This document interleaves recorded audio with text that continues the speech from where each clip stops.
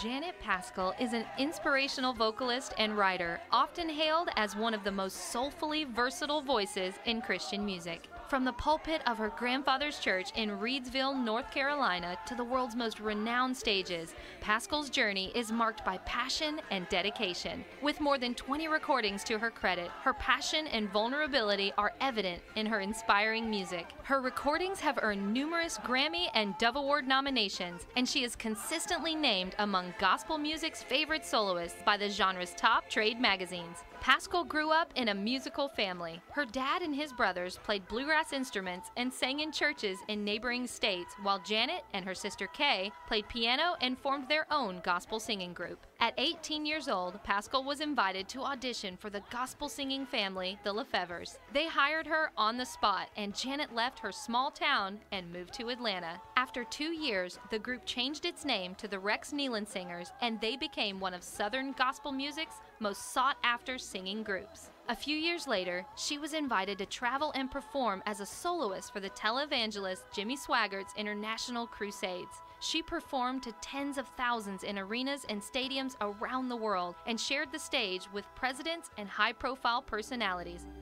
Another soldier's coming home. In 1986, Janet signed with Word Records and moved to Nashville. Janet would go on to pen songs such as Another Soldier's Coming Home, God Will Make a Way, The Body and the Blood, and If I'd Had My Way.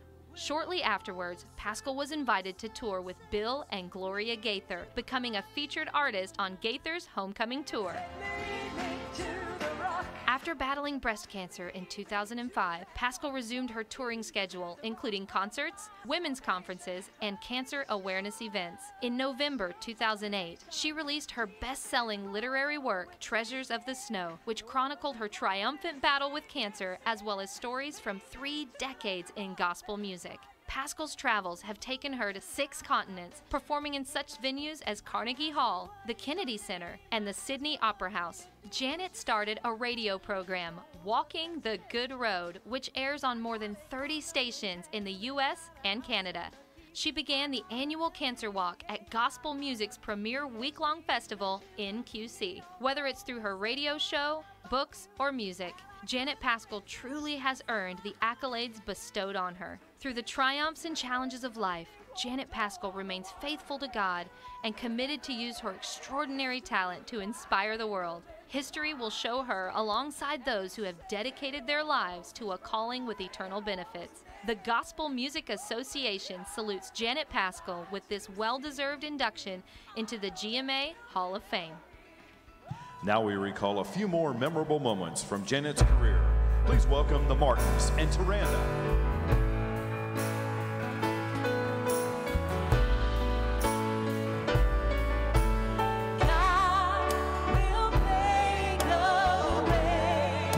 There seems to be no way. Forever He is faithful. He will make a road when you bear a heavy load. I know God will make a way. Strike up the band, assemble the choir. Another soldier's coming home. Another warrior hears the call, he's waited for so long. He'll battle no more. He's won his war. Make sure heaven's table has room for at least one more. Sing a welcome song. Sing a song. Another soldier's coming home.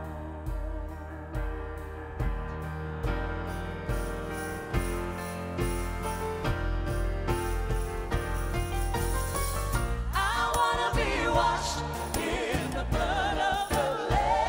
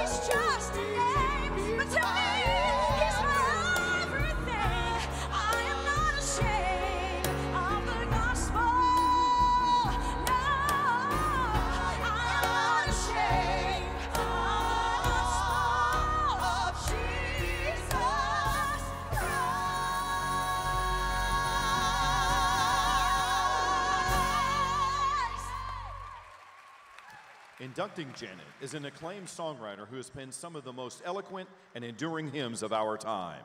Please welcome 1997 inductee into the GMA Gospel Music Hall of Fame, Gloria Gaither.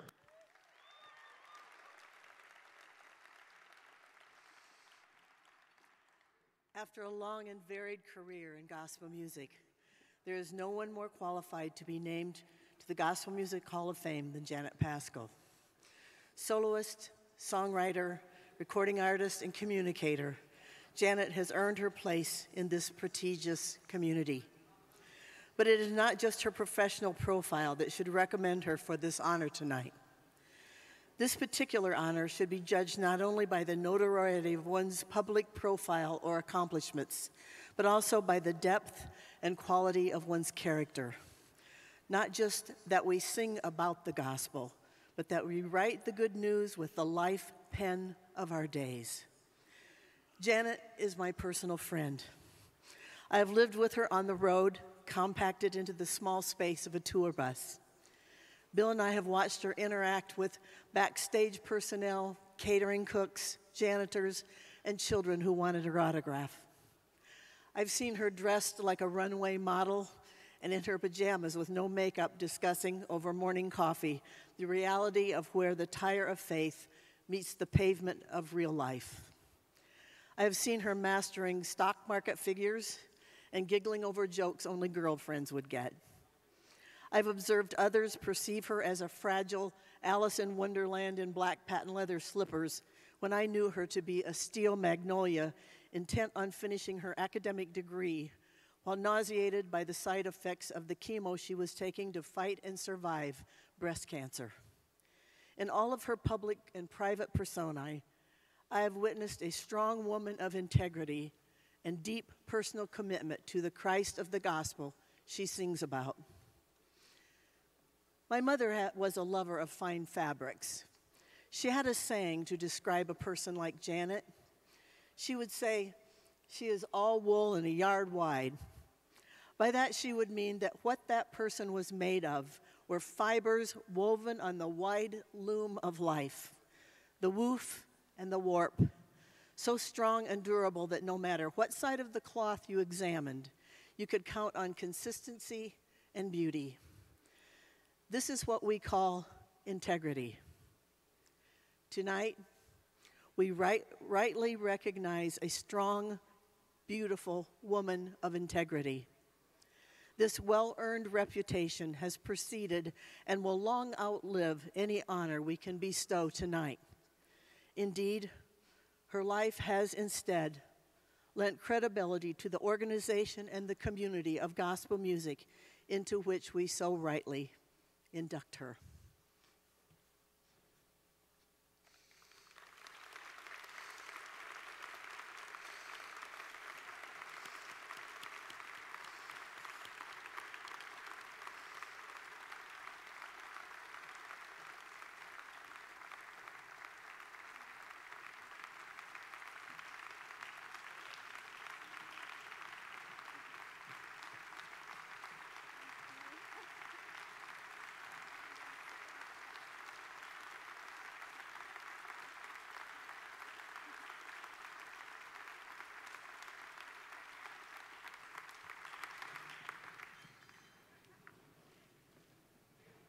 Exactly 17 weeks ago tonight, I sat in the surgical waiting room at Cone Medical Center in Greensboro, North Carolina. My dad, who was 86 at the time, had emergency surgery, triple bypass, and an aortic valve replaced. We were told that the chances were not really good, but that the surgery would take about 9 hours if he survived it. Throughout the night, I checked emails and texts on my phone. I received a lot of texts and emails from friends who were praying for my dad, encouraging us. And at one point, I picked up my phone and I saw an email from the Gospel Music Association while sitting in the surgical waiting area about this very honor. I once heard a preacher say that joy and pain travel parallel roads and that they both arrive about the same time. He was so right. Never was that more obvious to me than sitting in the surgical waiting room 17 weeks ago. I confess that this honor is one that was never even on my radar. This was a dream too big, a result too ambitious. So thank you, GMA, for your gracious, gracious favor. And thank you, my dear friends and my family, for decades-long friendships and for sharing the entire journey with me. I love all of you, and every year I value you more and more. Thank you to my husband, John, 20 years and counting. Thank you to my dear family, who are all more talented than I. It is especially exciting to have both my mom and my dad here tonight.